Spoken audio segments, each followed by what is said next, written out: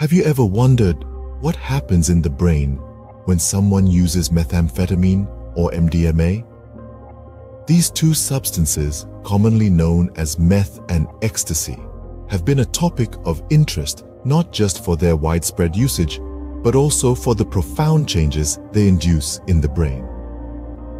Methamphetamine, a powerful stimulant, and MDMA, an empathogen entactogen, are both notorious for their potential to cause neuronal damage. But what does this mean, and why is it so important to understand? To put it simply, neuronal damage refers to harm inflicted on the cells that make up our brain, the neurons. This damage can lead to a multitude of serious mental and physical health issues. So, by studying the effects of meth and MDMA, we aim to shed light on the detrimental impacts they can have on our brain and overall health. Let's delve into the intricate world of neuronal damage caused by these substances. Every journey begins with a single step, and for these drugs, the journey commences with intake. Methamphetamine, often known as meth, and MDMA, commonly referred to as ecstasy, are two potent substances that are taken into the body in various ways. This could be through inhalation, ingestion, or injection. In the case of meth, it's often smoked or injected, allowing for a rapid onset of effects. The drug quickly enters the bloodstream and is carried to the brain where it begins to exert its influence. MDMA, on the other hand, is typically ingested in pill or capsule form. It then dissolves in the stomach, enters the bloodstream, and is transported to the brain. But how exactly do these substances reach the brain, you may wonder? Well, it's through the circulatory system. Once in the bloodstream, the drugs are carried to the heart, pumped into the lungs for oxygenation, and then sent back to the heart to be pumped out to the rest of the body, including the brain. In the brain, meth and MDMA interact with various neurotransmitters, chemical messengers that transmit signals across a chemical synapse from one nerve cell to another. Meth primarily increases the amount of dopamine, a neurotransmitter associated with pleasure, mood, and motor function. MDMA, on the other hand, has a greater effect on serotonin, a neurotransmitter that regulates mood, social behavior, and memory, among others. However, these drugs do not merely increase the release of these neurotransmitters. They also inhibit their reuptake, leading to an accumulation of these chemicals in the brain. This results in an intense rush of euphoria, energy, and invincibility, often described by users as a high. But this high comes at a cost. The prolonged presence of these neurotransmitters in the synapse can lead to neuron damage. This is due to the overstimulation of the receptors, which can cause them to become less responsive or even die off. From the bloodstream to the brain, these drugs embark on a destructive path. Once in the brain, methamphetamine and MDMA begin their course of disruption. They target the brain's delicate chemical messengers, dopamine and serotonin. Methamphetamine in particular is known to damage these neurotransmitters' terminals, potentially leading to cell death. Studies suggest that methamphetamine exposure can trigger a process known as apoptosis, or programmed cell death, in certain areas of the brain. This destructive path is not limited to dopamine and serotonin though. Methamphetamine also affects GABA-interneurons, essential building blocks of brain communication. It's like an unwelcome guest who not only ruins the party but also damages the house. MDMA, on the other hand, may not have as many studies highlighting its destructive nature, but evidence suggests that it can cause apoptosis in primary hippocampal cultures. This drug also seems to increase levels of reactive nitrogen species and caspase-3, an enzyme involved in apoptosis, indicating cell death.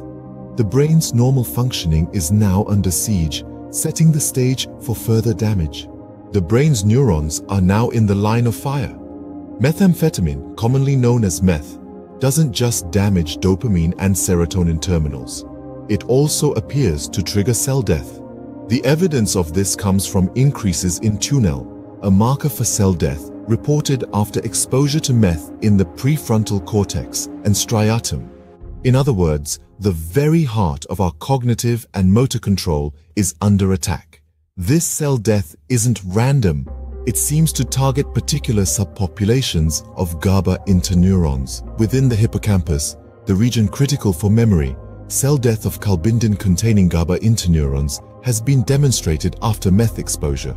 Meth also contributes to the death of parvalbumin, containing striatal GABA-interneurons. It's like meth has its own hit list inside our brains. That's not all. Meth-induced cell death has been linked to mitochondrial damage and endoplasmic reticulum stress. Specifically, meth has been shown to produce cell death through increases in caspase-3 activity and the FasL cell death pathways. It's a bit like meth is pulling the plug on the energy source of our cells, leading to their inevitable demise. But meth isn't the only culprit. MDMA, another recreational drug, has been implicated in cell death, particularly in primary hippocampal cultures. MDMA has also been reported to cause cell death in cultured cortical neurons in a 5-HT2A receptor-dependent manner. This drug exposure results in increases in reactive nitrogen species and caspase-3, indicative of cell death. In vivo studies have demonstrated that MDMA exposure increases protein levels of apoptosis-associated proteins such as BX, cytochrome C, and caspase-3 levels in the hippocampus. It's as if MDMA is cranking up the volume on our cells' own self-destruct mechanisms. The damage is done and the aftermath is nothing short of devastating. As we continue to unravel the complex and destructive effects of methamphetamine and MDMA on our brain cells, we're reminded of the harsh reality that these recreational drugs are far from harmless. It's a sobering thought that underlies the importance of awareness, education, and prevention in the fight against drug abuse. The once bustling city of neurons now resembles a war-torn landscape. Methamphetamine and MDMA, two potent substances, wreak havoc on the brain's intricate network, causing irreversible neuronal damage. It's not just about the immediate effects. The long-term consequences are far more devastating. These substances target various areas of the brain, leading to cell death and disrupting the delicate balance of neurotransmitters. They induce apoptosis, a form of programmed cell death, in critical regions such as the prefrontal cortex, striatum, and hippocampus. This damage is not confined to dopamine and serotonin terminals. It also affects different subpopulations of GABA-interneurons, further exacerbating the damage.